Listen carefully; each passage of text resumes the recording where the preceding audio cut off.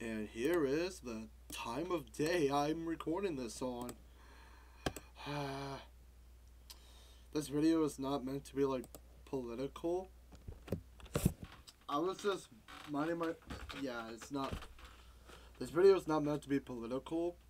Albeit, fucking good luck trying to find something me and Matt can, like, objectively agree on. You have better fucking luck finding the Loch Ness Monster. This is the TikTok I watched. I left the fucking recliner I'm sitting on, went to the back door, put on my Crocs, walked out into the garage, faced my back against the wall, and put my hands over my head and started laughing from the absurdity of this. Why do we give dogs special treatment in general in life? But when it comes to this, if I had a free-range tarantula that I let crawl around my house, and then I came to your house and I said, oh, I brought my tarantula, hope you don't mind, and I just let it loose in your living room, okay, you'd probably be upset about that. How is this different? What if I wanted to bring my kangaroo to your house or my pet crocodile? No, you would say, what are you doing bringing animals into my house? I invited you over. You're a human. I didn't invite any animals. This isn't a zoo. I don't make an exception for dogs. Why do we give dogs...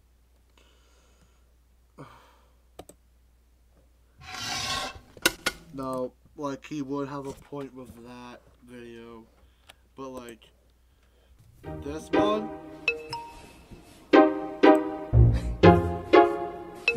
Like, the first time I saw that little dog in bed, I fucking shocked off of it. It's so adorable.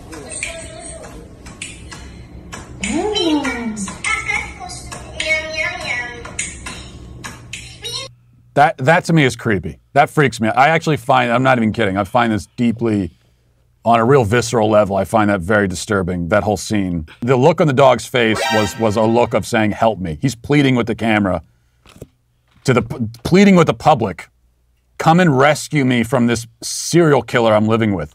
Listen, man, if you're dating a woman and she has a little... This guy used to never did. That's why you shouldn't put your balls in my mouth. Oh, insomnia does beautiful things to you, huh? I have insomnia. That's why I'm up at fucking 5:18. But yeah,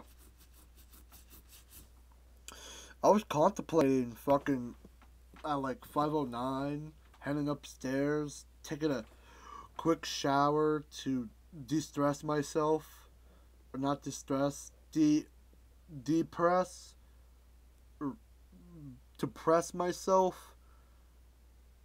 I don't know.